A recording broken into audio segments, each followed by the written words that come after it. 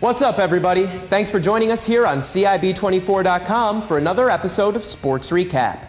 I'm your host, Travis Headland, and we've got a lot to get to this week, from the most prestigious tournament in tennis to the most one-sided World Cup game in recent memory. Plus, UFC 175 took over Las Vegas, and we've got all the jaw-dropping, skull-cracking headlines coming your way. Get ready, boys and girls. Sports Recap starts now.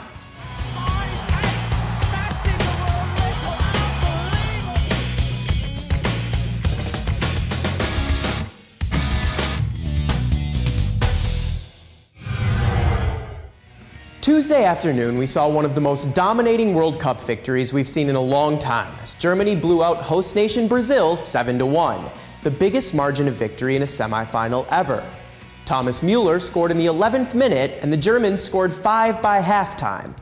Oscar broke through in the 90th minute to save face for Brazil and prevent the shutout. A third-place finisher in 2006 and 2010, Germany has guaranteed itself no worse than runner-up. I called it at the beginning, and I'm sticking to my guns. Germany beats Argentina 3-1 to win the World Cup. Be sure to tweet me at Travis Headland when this all blows up horribly in my face. While most of the big moves have been made and the dust is beginning to settle, NHL free agency continues, and several role players are still finding their new homes and providing hope to their long-suffering fan bases. The most intriguing move so far this week is longtime Nashville Predator David Legwand, who's heading to the Ottawa Senators for 2 seasons and $6 million. Legwand brings 577 career points to the Sens as they look to fill the offensive void left by Jason Spezza. Face-off dot. We'll see if they reset the clock. Pittsburgh Penguins captain and reigning NHL MVP Sidney Crosby has announced that he'll have off-season wrist surgery, but that it won't affect his availability for training camp next season. Now, the NBA has hardly seen the action of the NHL this offseason, and a full week and a half into the league's free agency, all of the top names that we were watching on July 1st are still weighing their options. LeBron James, Chris Bosh, Carmelo Anthony, Luol Deng, Pau Gasol, and even old-timers like Vince Carter and Paul Pierce should be making moves within the next few days, so please make sure you're following us on Facebook and Twitter to stay on top of the latest information. 7-time Wimbledon champion Roger Federer couldn't make it 8, as Novak Djokovic put away the Swiss icon in 5 thrilling sets to win the tournament for his 2nd time, after beating Rafael Nadal in 2011. The win returns Djokovic to the top of the world rankings list and snaps a streak of 3 consecutive losses in Open finals.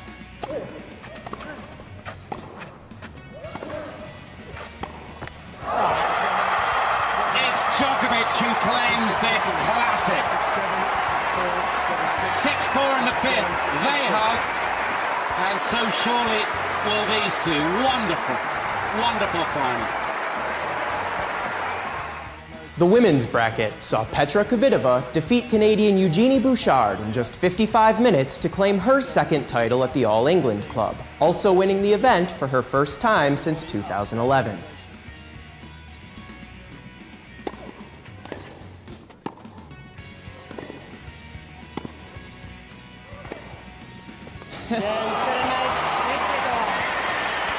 Her 2nd Wimbledon title.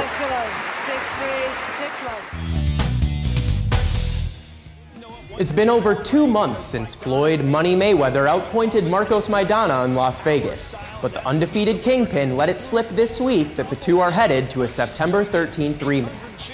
While Maidana put on the performance of his life and made the original fight more competitive than most experts expected, it may be unrealistic to expect a similar performance from him back-to-back. Look for Floyd to stay off the ropes this fall and put on a clinic before laughing his way to the bank with another $30 million plus payday. UFC 175 was headlined by 2 title fights this week.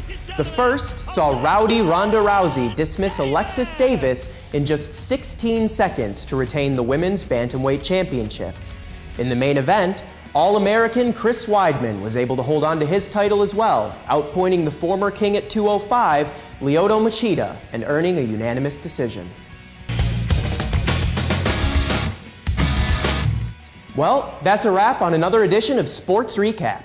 Thanks for tuning in and spending your time with all of us here at CIB24.com. Please like us on Facebook, follow us on Twitter, and subscribe to both our YouTube and Daily Motion channels. You can also follow me on Twitter at Travis Headland to chat about the latest sports news throughout the week. We'll see you next time, and for the sake of my prediction, go Germany!